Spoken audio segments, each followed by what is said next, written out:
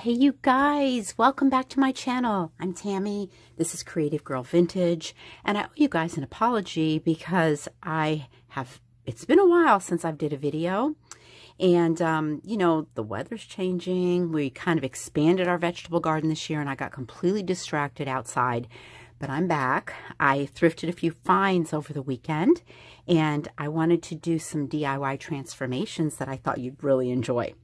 So I went to, it was a town-wide garage sale. I love garage sales. I really do. You can just find some of the best things. And let me show you first. This was my favorite find of the day, I have to say. This entire container of vintage lace from the sweetest lady ever. And it was $1. And it's things like this that just make my heart stop because this stuff is so beautiful. And I just love it. And I just use every little inch of it. This little teapot, little English teapot, 50 cents. A little plaster frame or chalkware, 50 cents. This gorgeous English plate with the hanger still on it, 50 cents. And this frame here, it's like a plaster frame I've had knocking around here. I think it was one of those unfinished projects, and I thought, had a good idea for it, so I thought I'd finish it today. So all three of these, now I'm not going to be doing the teapot today. I'm doing sort of more of a frame kind of theme. So these are the three projects that we're going to today. I know this really isn't a frame, but I think you're going to absolutely love what I'm going to do with this. So how about we get started and take these little garage sale finds and make something absolutely beautiful.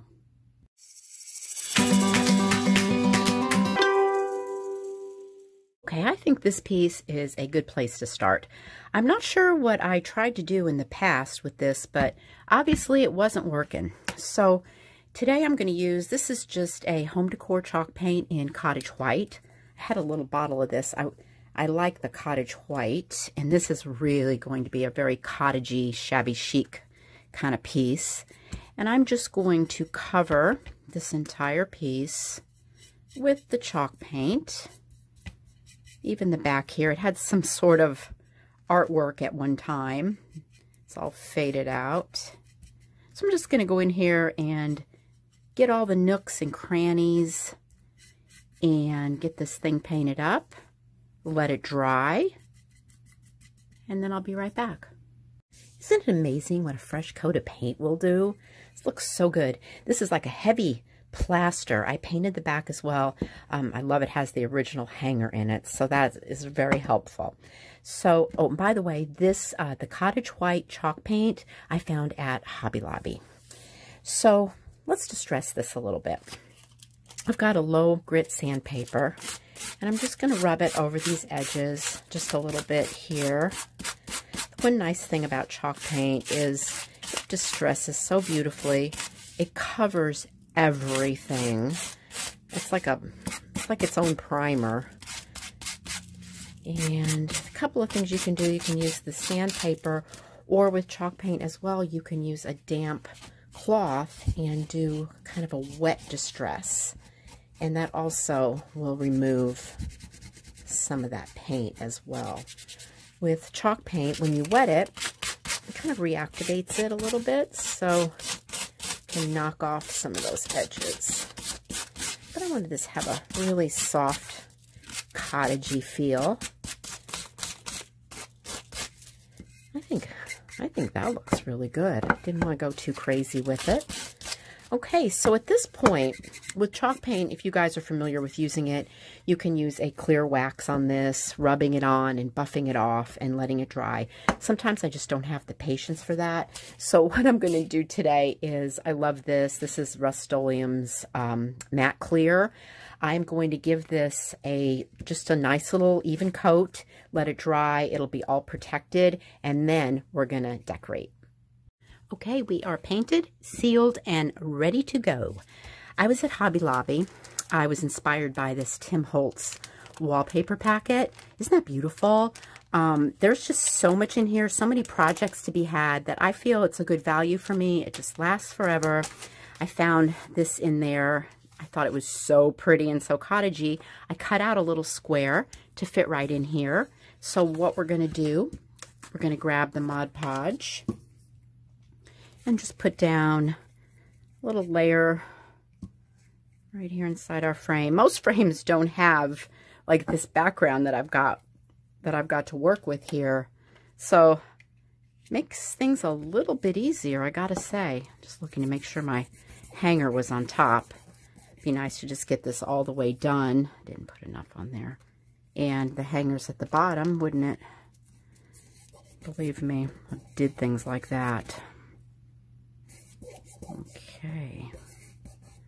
This wallpaper, it's truly wallpaper, and it's a little thicker, so it doesn't go on quite as quick as just a thin sheet of paper would. All right, there, we've got a beautiful background. Out of my stash, I pulled out this darling little plastic bird. I'm going to set him right there and glue him in. Just going to be using hot glue for this. A little bit right on his back. And set him down right there. This was also a Hobby Lobby find. These Prima roses. These are just so pretty. And once again, you know, a lot of times you can't get this on sale, so you've got to pay the full retail for it, but they're so worth it. These little roses, to me, they look like they're just carved out of porcelain. They're just so pretty. So what I'm going to do is, just using my hot glue, I'm going to put a couple of these right on my little vintage bird. Oh, this is so cottage sweet. Okay, got that. Now, I dug through my greeting card stash, my vintage greeting cards. This card had a little saying inside of it, which I just cut right out of there, and I've got plenty more to go, so I always just save my cards. And this says, "There's one wish in my heart today." So I thought, how pretty would that be just to add that right there? Yeah, I think I'll use Mod Podge for that instead of my glue gun. Sometimes you gotta decide, grab a brush here, which way you want to go. So we'll just put some glue right on the back of this and pop that in right there. And there you go. A little thrifted frame, a little vintage bird, piece from a greeting card. Isn't that absolutely so cute? I don't know if I want to give this away, but I tell you what, I'm going to have to. So this will be going into my Etsy shop. So let's move on to the next project. Okay, here's our next little garage sale thrifted frame. And I was going to paint this, but I don't know. I think it looks really good the way it is. This is also like a plaster, and it was really authentic and vintagey, so I'm leaving it just like it is, and we're not going to repaint this one. What I did do is I grabbed a piece of this chipboard, and it's really heavy cardboard. This wasn't the easiest thing, but I traced around with my pencil and came up with something, a shape, and I just kept cutting it and trimming it and cutting it and trimming it until I found something that I could live with here. It fits. It's not the most prettiest thing you've ever seen, but it definitely fits and gives this a back. And then I grabbed my Tim Holtz wallpaper packet. I found another piece of wallpaper I liked. This has kind of a little bit of a violet purple color theme, so I tried to find something that would blend with that, and I thought this worked good. So my thoughts here, I laid this down on the paper, traced this out, so I got it kind of the same size. My thoughts here was to pop this in. Let me see. I know it's not perfect. There we go. Pop this in and glue it, and then glue this on the back. So let's just see how this goes, okay? You know, you guys are here with me, so if we mess it up, then, well, we'll just have to go to plan B. All right, so I'm going to lay this in. I think that hot glue should hold that. So far, so good. Oh, another thing I liked about this frame, see, it had a hanger as well. So that was really good, because I don't know how I would have got a hanger on these plaster frames. Okay, so now we've got the cardboard to put in. So I'm going to take my gun and go around. And we'll pop that in. And hopefully, it's going to hold. I'm going to think of a way to finish off the back of this so it looks really nice. Probably cut out a nice oval and cover everything. All right, so there we go. So that looks pretty good. And I feel it's pretty sturdy too. All right, let's get rid of that chipboard. All right, so here's what I thought for this one. And I had a lot of different flowers, so I had to make a decision. And I decided on this. I put this little purple little silk in there. Had a little check purple bow. On my computer, I printed this out on cardstock in a violet color, Forget-Me-Not. I'm going to pop that in there. And this is a vintage earring. Here, let's take that apart. So we're going to use that in there. So let's see. All right, usually I have this stuff all taken apart, but I didn't do it. So let me just, let's see if I can pop it. There we go. Just cut the back off of that. It's one of those screw back earrings. I love my vintage jewelry. Okay, I thought that can go right there. Now this is real easy. We're just going to use the hot glue and just put it all together. So that can lay right there. Made this bow. This also came from Hobby Lobby. They got a lot of these little gingham ribbons, which I just love. They're so sweet and springy. Okay. And also good for the holidays too. It's always all the colors. They have a lot of colors. All right, pop that in right there. Okay, and this little Forget-Me-Not, I can slip right there. So I'm just going to put some glue right here. And pop it right there. Okay. And I thought that might be pretty right there on the bow. Now you can use like an E6000 or a Gorilla Glue for this. My hot glue is really good for metals and glass and everything. So I'm going to just hot glue that in place and it's going to be just fine. Now that went together really quick and sweet. And number 2, Thrifted Frame. Isn't that darling? Another Cottage piece. All right, let's go to our third piece. Okay, I definitely saved my favorite piece for last. This is my 50-cent garage sale plate. It even came with a hanger for the back, so it'll go right up on the wall. This is such a beautiful plate, and when I started putting this together, I pictured a gorgeous piece for the dining room, and you'll see why in just a second. So remember this lace I showed you at the beginning that was in my tub for the $1? Well, I cut out one of these circles, and I have it right there for the center of the plate. I'm going to use a little bit of hot glue. Now, you can probably use whatever you want doing this, but this works just fine. I'm going to lay my piece of lace right in there and get glue gun finger while I'm at it. You know how sticky all that is. Maybe go back in and just secure things down a little bit.